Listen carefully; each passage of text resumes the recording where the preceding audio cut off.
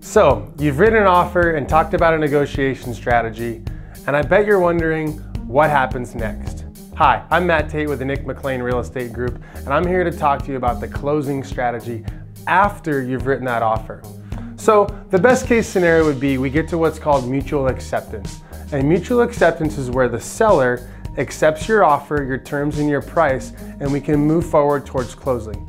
Generally, that time frame is sometime between 30, 45, or 60 days out. And we have a 115-point checklist to get you from mutual acceptance all the way to closing and moving into your new home. Number one, the very first thing after mutual acceptance is you have to submit what's called earnest money. And earnest money is your way as the buyer of putting some skin in the game and showing the seller you're serious about moving forward with this offer. In most case scenarios, earnest money is 1% of the purchase price. This shows the seller that you're ready to move forward into your home inspection period. Your home inspection period is generally 10 days. As your broker, I'm going to supply you with a list of licensed home inspectors in the state of Washington, and you get to choose which one that you want to ask to do your home inspection. The home inspector's job is to go through the house with a fine-tooth comb and uncover any possible things that might go wrong during the life of homeownership. That could be anything from chipping paint to insulation in the attic to the lifespan of the HVAC system and anything in between. When the home inspector is done, they'll compile a very comprehensive report and send it to us. Then we get to look at that report, go through every line item and identify which items we might want to ask the seller to address.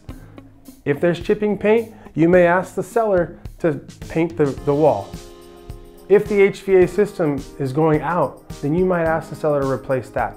Whatever you choose, we send over an inspection response and give the seller time to respond to our needs and our wants. After it's agreed upon, we can move forward in the process, and that's where you're gonna move forward with your lender and submitting all of your documents in a timely fashion. Once the lender receives all your documents, you'll be able to move forward with financing. They're gonna order an appraisal, and when they order the appraisal, the appraiser is going to go out there and look at the home you're purchasing and also comparable homes that have recently sold in the marketplace, and they're gonna make sure that whatever the bank is lending against is of the right value. Most often, the appraisal comes back with no issues.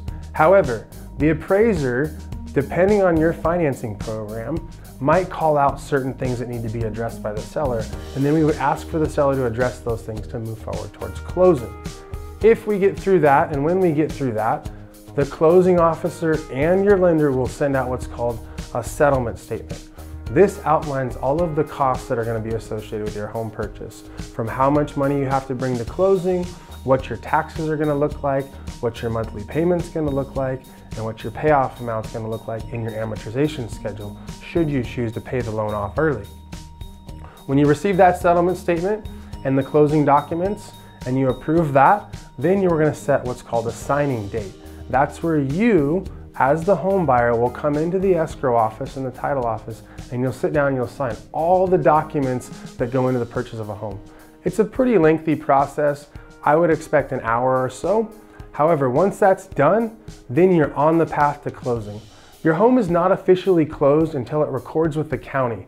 And once we receive notice that your home is closed with the county, guess what? You're now a homeowner. How exciting, and you can move into your new home. A couple things that I want to talk about that make our office a little bit different than maybe some other brokerage firms is, number one, we have buyer specialists that are working specifically with you as the buyer from mutual acceptance all the way to closing. And guess what? The buyer specialist isn't working alone. We have a whole team in our office and one person specifically designated as our closing coordinator. What she does is she takes your file from the very first day that you have mutual acceptance, and she walks it through every point in the process, and she communicates often with us as buyer specialists and with you as the buyer to make sure we're meeting these very important deadlines and dates. So a couple things that make us different is the fact that we have buyer specialists that work on this side of the transaction, and we also have a support system in our office, the closing coordinator, which is very key in making sure that your closing goes as smooth as possible. I want to congratulate you on being a new homeowner. Once again, I'm Matt Tate with the McLean Real Estate Group. Thank you.